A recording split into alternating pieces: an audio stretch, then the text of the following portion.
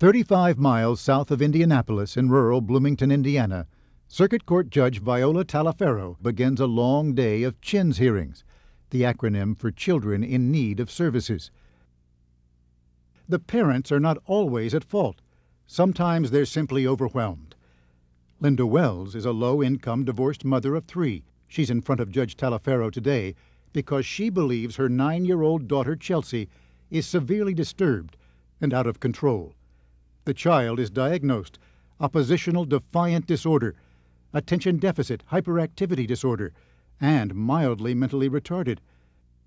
Chelsea's child welfare case manager Greg Keyes and State's Attorney Steve Galvin tell the court that Mom can no longer cope. Agrees and in fact has asked for the intervention of the Office of Family and Children in this matter. Is that correct? That's correct. She's trying her best. Is that correct? Yes, she is. In the past, Linda has asked the court for help in dealing with Chelsea's mental health needs. But this is the first time she's asked the state to take her daughter away. Judge Taliaferro recognizes how painful the decision is. You've really put forth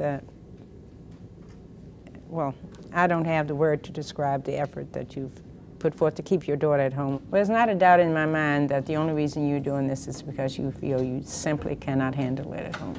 These cases present enormous problems for parents because the cost of caring for them is just overwhelming, and most people cannot afford to pay for the care of these children, and there are not enough facilities for them.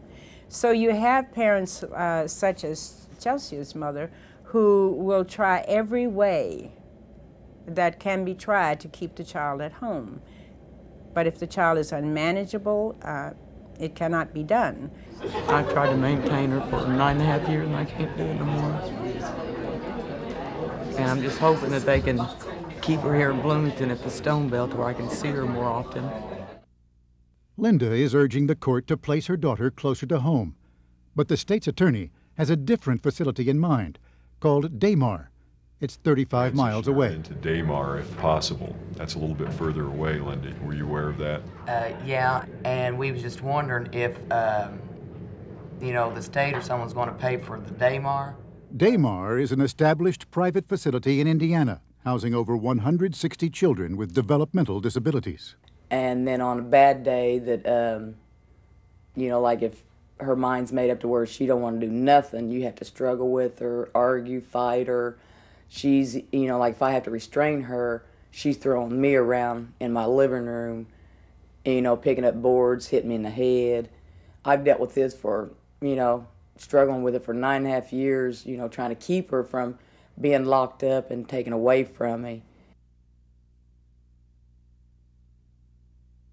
Less than a month after her last hearing, Linda returns to court and learns where her daughter will be living. Further, that Chelsea should be transferred to Daymar when an opening becomes available, and at Daymar, Chelsea will obtain the special care and treatment provided by Daymar. Daymar, of course, is a long-term residential placement and will provide Chelsea with the structure that she needs. Do you agree with that, Ms. Wells? Do you know very much about Daymar yet? Do you want to go up there before your daughter is transferred there? Yeah, I'd like to, yeah. Oh, she'll love that, because she's an outdoor person. Linda makes one visit to Daymar before her daughter will move in.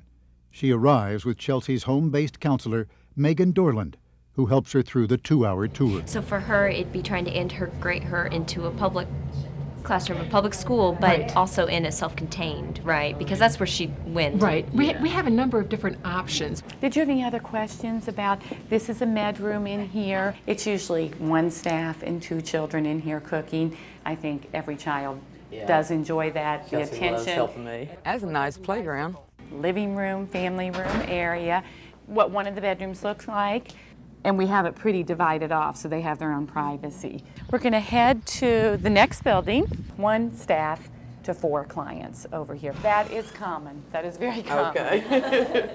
But she does like the water, right? Oh, yeah, she loves it. Each child will have their individual program plan. I'm finding out more about the home and what they provide, and I think it, you know, she does have to come here. I think it'd this would be a good place for her. That's the goal for all of our kids, to help prepare them to live in community settings, whether that be back at home. But no matter how pleased she is with the facility, it's still hard for Linda to come to grips with her decision. It is, because I sit at home every night thinking, you know, did I do the right thing? I mean, I know I've got to be doing the right thing, because, I mean, I can't give her the special needs that she needs to maintain out here in the world and stuff. And I mean, but I just still beat myself up thinking, am I just giving her up or what? But I want to do the right thing. It will be several months before Damar has a room available for Chelsea. For now, the 9-year-old remains hospitalized, just minutes away from her home. Come summer, Chelsea will leave the only life she knows in Bloomington. This is a day 38-year-old mom Linda Wells and her husband Willie are finding hard to comprehend. It's time to move their young 10-year-old daughter Chelsea to Damar, a long-term residential placement facility in Indianapolis. Chelsea is here today because 6 months ago, Linda asked the state to take her child. She could no longer cope with Chelsea's challenging behavior. Linda and the Damar staff have tried to prepare Chelsea for today's move, but at just 10 years old, Chelsea is completely overwhelmed. Carla Bill is admissions director at Damar. She knows what an emotional time this is for Chelsea and her family, and does her best to make Chelsea feel at home.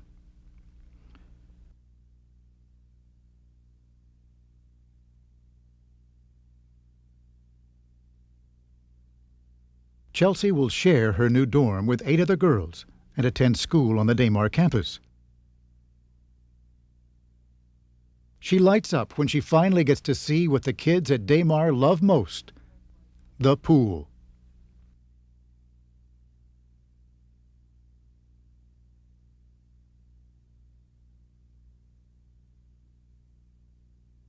After her tour of the Damar campus, Chelsea heads back to her dorm, where, with her mom by her side, she quietly eats her first lunch at her new home.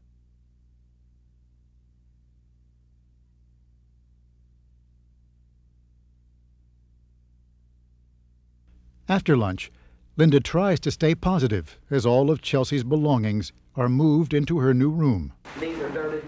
It's a toy chest. Another pair of shoes. I'll straighten them in there too, okay? Hey, Mom, I can.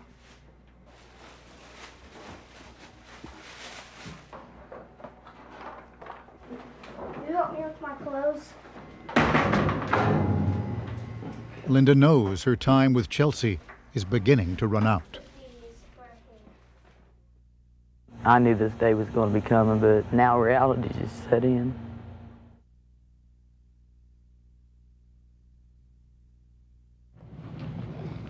You're going to have some fun up here, right?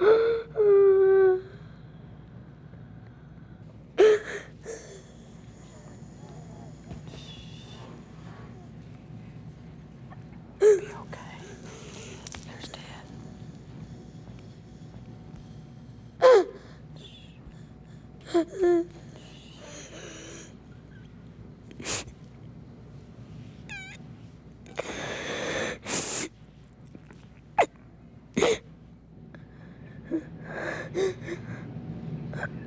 You'll be all right. Don't cry. Give me a kiss. Chelsea, do you want to see the things that you can earn? You see our stickers and our pens and things like that? But you need to tell Mom to see her later, okay? Because she'll come visit you, okay? She'll come visit. Give me a hug.